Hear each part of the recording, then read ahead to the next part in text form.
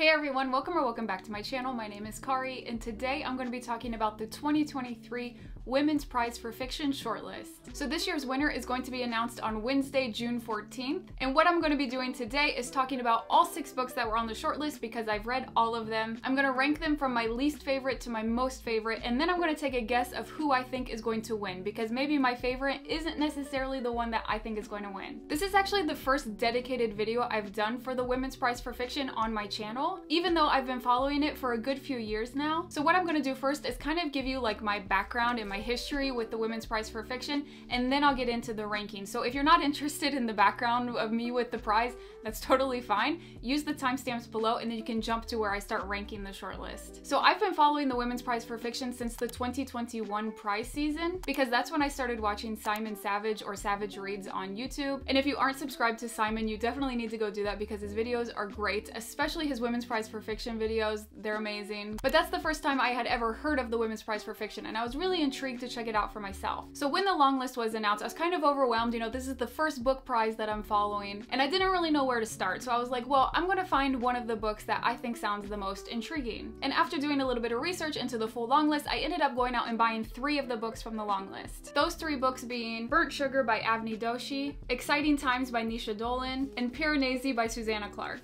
So these were the first 3 books that introduced me to the Women's Prize for Fiction. I actually read Exciting Times first. This became one of my favorite books of all time. I love Nisha Dolan. She just had a new book come out. I'm so excited to read it because of how much I loved Exciting Times. Then I read Piranesi, and this is absolutely one of my favorite books of all time. And I actually haven't read Burnt Sugar yet, but I am excited to read it. So like I said, this was my introduction to the Women's Prize for Fiction in 2021. Then when the shortlist was announced, I decided, you know what, I think I'm going to try to read the entire shortlist. So obviously Piranesi went on to be on the shortlist, and I bought all 6 books that were on the shortlist. I actually only ended up reading 4 of the 6 of these books, which I was really proud of myself because like I said, that was the first time I ever followed a book prize. And so reading 4 of the 6 on the shortlist, I was pretty proud of myself. And so the ones I read from the shortlist that year were Piranesi. As I said, it became one of my favorite books of all time. I was so happy when this went on to win. Like, imagine my excitement that the first time I ever follow a book prize, my favorite book that I read from the list went on to win. Like, that was so amazing and like gratifying. I also read No One Is Talking About This, which I enjoyed. It's not one of my favorite books of all time, but I did enjoy it. It was interesting. I read Claire Fuller's Unsettled Ground, which at the time I didn't love it. I mean, it was fine, but I didn't love it. But I still think about this book today, 2 years later. I'm still thinking about it, so maybe I should go back and adjust my rating, but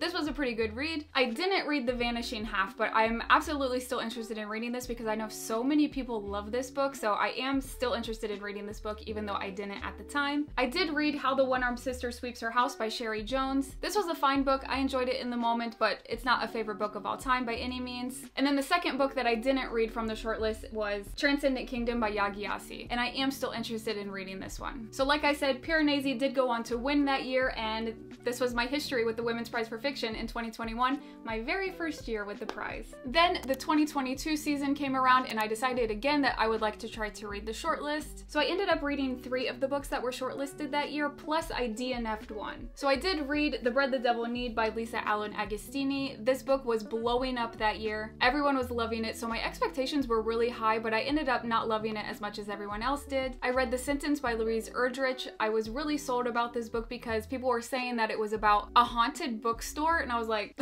that sounds incredible. Like, I can't wait to read that. The haunted bookstore is like maybe like 15% of the book, and it just like totally derails and is not about the bookstore anymore, so I was really disappointed in this book. I think there was a lot of people that were disappointed in this book that year. One that I didn't get around to reading was Great Circle by Maggie Shipstead. Now this one is one of the ones that I bought because it was on the shortlist, but I don't know if I'm still interested in reading it. Obviously I wasn't sold on it when I bought the shortlist because I never got around to reading it, and now a year later I really don't see myself picking this one up unless someone really has a strong argument that I should read it. So if you've read this and you think I should read it, definitely let me know in the comments. Then the crown jewel of 2022, as you'll know if you've spent any amount of time on my channel before, was Sorrow and Bliss by Meg Mason. This became an instant favorite book. I love this book so much. I've just been chasing the high of Sorrow and Bliss ever since I read this and trying to find other books that are like it. I love this book so much. I wanted this one to win so badly. I was so sad when it didn't win. But again, similar to 2021 where I walked away with a favorite book book in Piranesi. In 2022, I walked away with another favorite book in Sorrow and Bliss. Then the book that ended up going on to win in 2022 was Ruth Ozeki's The Book of Form and Emptiness, which I haven't read yet, but I'm very excited to read it. I'm still 1000% interested in reading this book. I just haven't gotten around to it yet, but I really do want to read this book. And then if you've been counting, you know which book I DNF'd, and it's probably a hot take. I feel like everybody loves this book, and that's The Island of Missing Trees by Elif Shafak. I was just really bored and wasn't connecting with the story or the characters, and I was like, why am I forcing myself to read this just to read the shortlist? And I put it down. If you love this book, I'm very happy for you. Truly, I'm happy for you, but I just couldn't. And you know, it says something that I DNF this because I almost never DNF.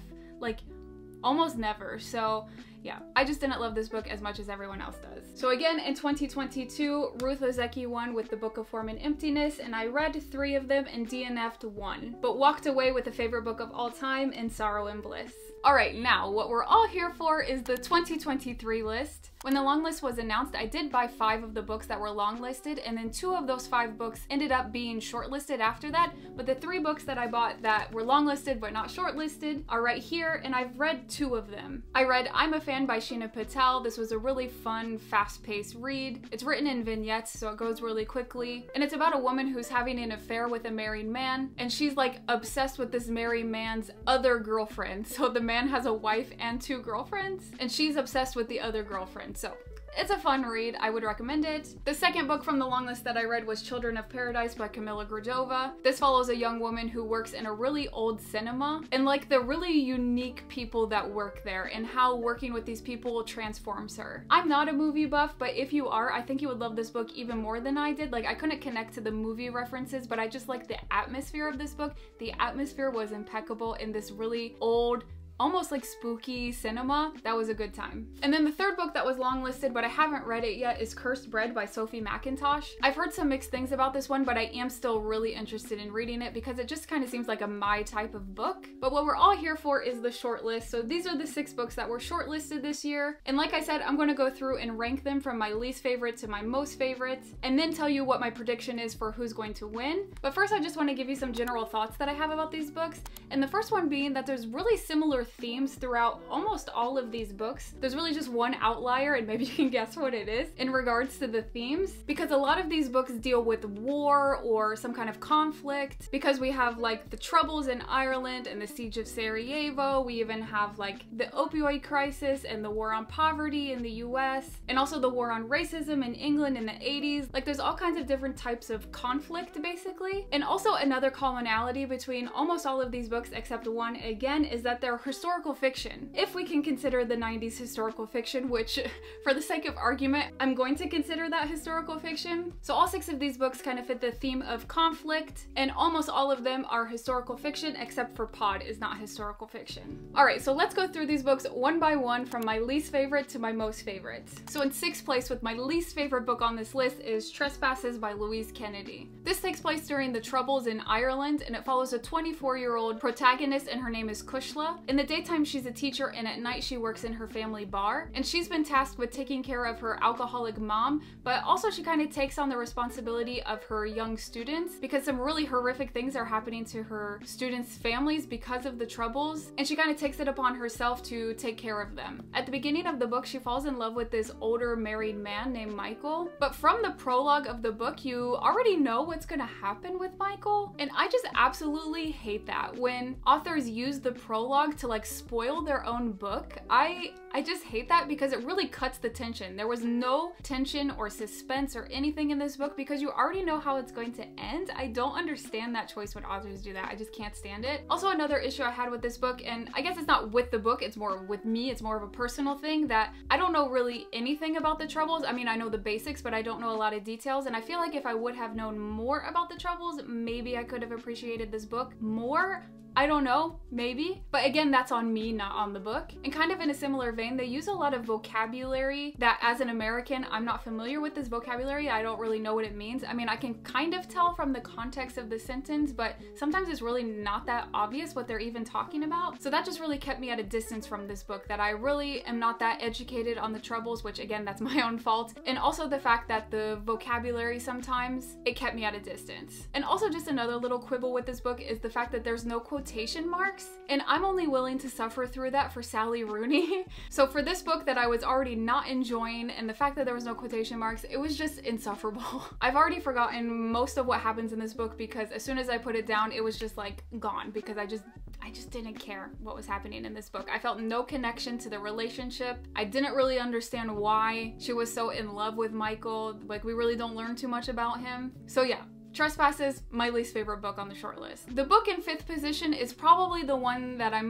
most surprised about. That I thought I would love this book, and in the end, I did not enjoy this book, and that's The Marriage Portrait by Maggie O'Farrell. This is historical fiction that takes place in the 1500s, I think it was, and it follows Lucrezia de Medici. And like I said, I was really excited to read this book because Marie de Medici was a queen of France that I find really fascinating. And so I thought it'd be fun to read about somebody else from her family, even if it's historical fiction, but it's still like based in fact. And Lucrezia has to marry the Duke of Ferrara after her older sister dies, because she was supposed to marry the Duke. And this is not a spoiler, by the way. We know from the very beginning of the book that she has to marry this guy. And from page 1, you know that Lucrezia thinks that the Duke is trying to kill her. And so throughout the entire book, you're kind of flashing back and forth in time from like her childhood to today, to her teenagehood, to at the actual dinner where she thinks that the Duke is trying to kill her at this dinner. And so I appreciated that, the jump back and forth. But after I got about halfway through the book, I just didn't care anymore. It was dragging on so long. Like, this book should have been cut down like by 25%. I think it was just way too long. And also I didn't feel any suspense or like dread.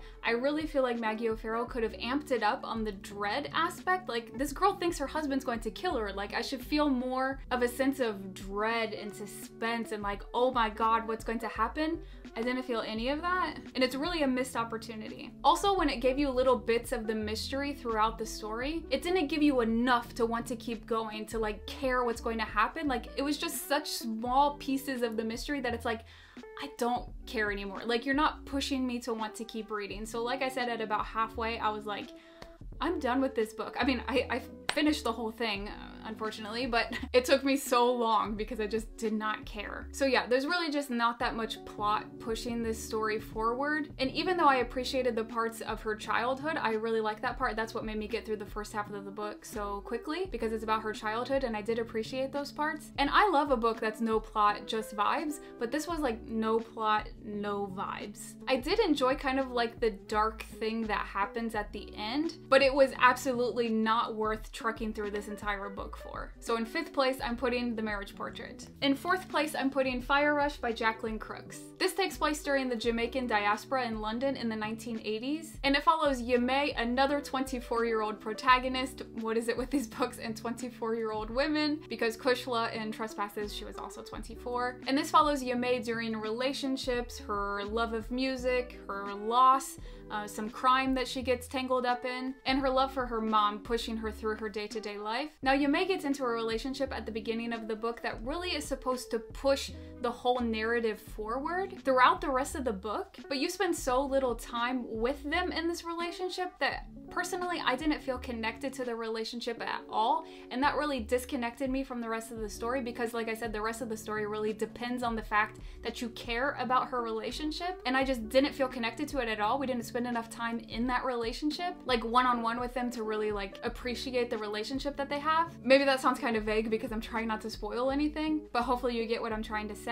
Also, there's like multiple parts of this book that kind of take place in different places and different times of her life, and I just felt like it was too long. I think it would have been nice if this book was a little bit shorter. I mean, honestly, it's not really that long of a book, but it felt long. Although this is the one book that I listened to on audiobook out of all these books, and I did appreciate the audiobook. If you're interested in this book, I would recommend the audiobook because there's actually music in the audiobook, because this book deals a lot with music and Yemay's connection to music and the connection between Yemay and her mom in music. And so I really enjoyed the implementation of music throughout this audiobook, and also there's like some sound effects that make it really nice, so I was would definitely recommend the audiobook if you're interested in this one. So yeah, in 4th place we have Fire Rush. In my 3rd place position we have Pod by Lillian Paul. First of all, we have to talk about this cover. I'm obsessed with this cover. It's so beautiful. So this book follows multiple sea creatures, but it's mostly from the point of view of a dolphin named Ia. And the whole story is kind of leading up to this spawning that's coming and how all these animals are preparing for this spawning. And it also deals with conflict between different groups of sea creatures and also the dangers that these sea animals encounter because of what humans have done to the ocean. And I especially appreciated these moments where it's dealing with what humans have done to the ocean, how they're destroying the ocean, because the sea creatures really don't understand the existence of humans, that humans exist, and so they're just dealing with the effects of what we've done to the ocean without even thinking like, oh, those stupid humans, look what they've done. No, like they're just dealing with what we've done and trying to survive these horrible conditions that we've imposed onto them. And there's also one character in particular, Google, if you've read this, you know what I'm talking about, that how we use animals for humans' benefit without any regard that this is a sentient being. And especially those Google parts like really tore me up because I'm a huge animal lover, and like just seeing Google's reaction to the things that he's made to do, I don't know, I just really appreciated those parts, like that commentary on how humans treat the ocean, how humans treat animals. I really like those parts. And like I said, this whole story is like leading up to this huge spawning in the ocean. And a lot of people who have read this book said that like, oh my god, there's so much sex and so much sexual violence in this book. And I think that that's part of the point of the story, is that nature is violent. And if you took away all of that stuff, it probably wouldn't be an accurate representation of the nature that is being studied here. Obviously, I'm not a marine biologist or anything, so I don't know anything about these sea creatures, but I'm just guessing that this is an accurate depiction. I'm assuming Lillian Paul did her research. So personally, I didn't have any problems with those more graphic scenes because it's probably a realistic depiction of what happens in nature. There are times when the perspective jumps around a lot. There were times when I needed to jump back a few paragraphs and read again and be like, okay, whose perspective are we from again? But I did enjoy this book. It's not a new favorite or anything, but I'm glad I read it because a lot of people are talking about it. But yeah, so Pod is going 3rd on my list. In 2nd place, I'm putting Black Butterflies by Priscilla Morris. This takes place during the 1992 siege on Sarajevo, and it follows Zora, whose family escapes to England to kind of wait out the conflict. But Zora wants to stay behind a little bit so she can keep teaching her art classes, and then she's going to go meet up with her family in England. But of course, this doesn't happen. She's not able to go meet up with her family in England, and she's stuck in Sarajevo. That's not a spoiler, like that's the whole point of the book, is that she's stuck there. What I really liked about this book is that it's a really interesting depiction of how conflict just happens to normal people, and normal people have to figure out how to survive during this conflict, and they just have to go on with their normal lives as best as possible despite the fact that bombs are going off and there's snipers in the street, and they just have to try to live as normally as possible. But how can you? And so Zora is still trying to teach her painting classes while when she goes home at night, she's in an apartment that's been destroyed, and how her living conditions continually get worse and worse. So I think that Trespasses and Black Butterflies are probably the most similar books on this shortlist, and Black Butterflies does this living through conflict point of view so much better than Trespasses did. I just felt so much more compelled to see what's going to happen to Zora than I did with Kushla. And there's like romantic elements to both of these stories, and I just cared more about the romantic element in this and like the tension that happens between two people in this story. I just cared more in Black Butterflies. So I'm putting Black Butterflies in my 2nd position, but I have to be transparent with you that I did only give this 3 stars. We're in spot 2 and I gave this 3 stars. So that kind of tells you the relationship that I had with this shortlist, that 5 of the 6 books were 3 stars or lower, and some of them were very lower than 3 stars. So if you've been counting, you'll know that Demon Copperhead by Barbara Kingsolver is my number 1. Now, before I start talking about Demon Copperhead, I do have to put a little caveat on this and tell you that I haven't finished this book yet. I'm like just over halfway, I think. So that should tell you something, that I can confidently, with 1000% assurance, put this into my number 1 favorite book spot on this list, and I haven't even finished it yet. Because no matter how this book ends, I have loved every bit of what I've read so far, that nothing is going to make it turn around for me and be like, oh no, actually it's not gonna be my number 1. I don't care what happens the rest of the book. I have loved everything that I've read so far, it could totally tank and I would still put this book in number 1. And so yeah, I have only read just over half of this book, and I could have rushed through the rest of this book just to have it read before I made this video, but I'm loving this book so much. I'm like savoring every chapter. I'm reading it so slowly because the writing is so beautiful. Like, I just felt like it would have been an injustice to this book to just speed through it just so I could say that I finished it for this video. Like, that's ridiculous. That totally defeats the point of me even reading the shortlist, wanting to read the shortlist. So I hope that you understand my point of view here, and forgive me that I didn't 100% finish it, but like I said, I'm 1000% sure that this is my favorite book on this list. Even if the rest of the book tanks, I don't care of how much I've loved what I've read so far. It's already a million times better than the other 5 books on this list. So with the caveat out of the way, what is Demon Copperhead about? So this book starts in the 90s and it follows a young boy named Damon, and obviously he ends up being called Demon. And it follows his struggles of growing up with having a drug addict mom and being in extreme poverty, and his life in foster care, and how all of these circumstances mix together and how does that affect his life as he grows up. This is a retelling of David Copperfield by Charles Dickens, which I've never read David Copperfield, and I don't feel like I'm missing anything from this book. Like, if you wouldn't have told me that, I wouldn't have even known that this is based on something else. Like, it totally stands alone. But now, because of how much I'm loving this book, I am really interested in going and reading David Copperfield sometime in the future and seeing all these like plot points that happen in this book and seeing the original inspiration for those plot points. I think that that would be really fun. And so I did save this book for last because I was the most confident that I was going to at least enjoy this book the most out of the shortlist. But not only am I enjoying this book, I feel fairly certain that this is going to become one of my favorite books of all time, just as Piranesi did in 2021 and Sorrow and Bliss did in 2022. I think this is the book for me that's going to come away as one of my favorite books. So when it comes to the books that I enjoyed the most, my final ranking is as follows. In 6th place, Trespasses by Louise Kennedy. 5th place, The Marriage Portrait by Maggie O'Farrell. 4th place, Fire Rush by Jacqueline Crooks. In 3rd place, Pod by Lillian Paul. In 2nd place, Black Butterflies by Priscilla Morris. And then 1st place, my favorite book that I read for the shortlist was Demon Copperhead by Barbara Kingsolver. So this is the order that I enjoyed the books in. But do I actually think that Demon Copperhead is going to win the Women's Prize this year? No. Let me explain why. So last month, Demon Copperhead did co-win the Pulitzer Prize for Fiction. The other book that won was Trust by Hernan Diaz. So these two books both won the Pulitzer Prize for Fiction last month. So because of that, I don't think Demon Copperhead is going to win the Women's Prize. It has gotten so much buzz before any of this prize attention, and then to go on to win the Pulitzer this year, I just don't see the Women's Prize giving even more accolades to this book because they're probably like, well, the public already knows that this is an amazing book. Like, us giving more attention to this book isn't really going to do anything. So like, we should probably pick a different book to like help raise another book to this like stardom level. On the other hand, some people have argued that because Maggie O'Farrell and Barbara Kingsolver have both already won the Women's Prize for Fiction, that they're not going to win again. Like, why would the Women's Prize award them a second time? But in my opinion, why would they shortlist 2 authors that have already won, 2 of 6 books from authors that have already won, if they weren't willing to award that author again for a second time? Like, 2 books out of the 6, that's a huge percentage of the books to just throw away if they weren't willing to award that author a second time. So personally, I don't think that that's an argument against Barbara Kingsolver. I think the biggest argument against Demon Copperhead not winning is because it just won the Pulitzer. So even though I want this one to win, I actually don't think that it will win. I'll be very happy if it does. Absolutely, I'll be so happy because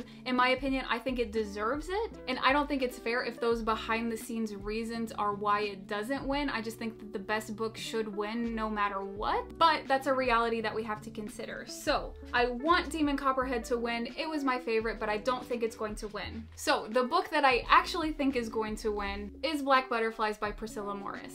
Because, like I said, historical fiction, conflict period was such a big theme on this shortlist, I think that after Demon Copperhead, this book really embodies those themes the best. So my prediction for the 2023 Women's Prize for Fiction winner is Black Butterflies. So to wrap things up, my overall thoughts on this shortlist are underwhelming. I was really hoping to walk away with multiple favorite books, and that just didn't happen. I am happy to have been able to read books that I never would have even heard about if it wasn't for the Women's Prize for Fiction, and after all, that's the point of reading prize books for me, is to discover books that I would never have found out about, never would have picked up. So that's a win, even if I didn't walk away with multiple new favorite books. But obviously I am very happy that this prize is the reason that I went and picked up Demon Copperhead, and this is going to become one of my favorite books of all time, I'm sure. So I am happy about that. Now, just a quick little news segment, update segment. The Women's Prize announced last week that next year they're going to have a Women's Prize for nonfiction,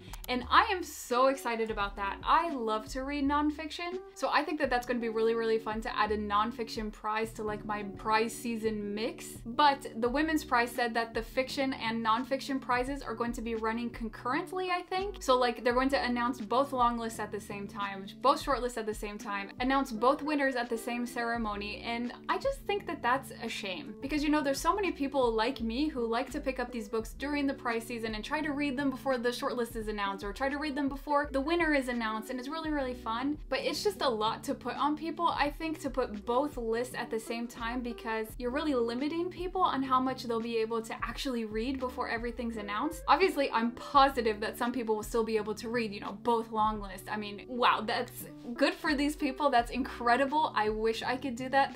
That's amazing. I mean, just the people who read the entire long list for the Women's Prize, like, I'm so envious of these people that they're able to do that. Like, that's amazing. I wish I could do that. But thinking about people trying to fit in 2 long lists, like, I don't know.